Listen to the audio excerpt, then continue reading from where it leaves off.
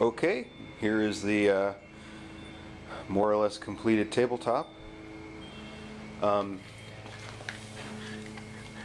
I said I was glad that I had those anchor bolts because they were going to help me when I have to mount things in these top rails.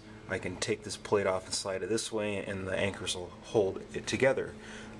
What I didn't realize until I put this all together is the anchor bolts also help me to pull the whole thing together just so that everything ends up square and snug. I think 80-20 recommends that you clamp everything, but I don't have any 4-foot wide clamps, so if I didn't have those anchor bolts I would have had to use a strap or something around the whole thing to get it to suck in properly so that I can tighten all the bolts, but I didn't have to do that. So one thing I've discovered in tightening up all this is that the floor here isn't level, so that's fun. Of course that won't be an issue once I get the table legs with the leveling feet, and I'll be able to get everything trued up properly.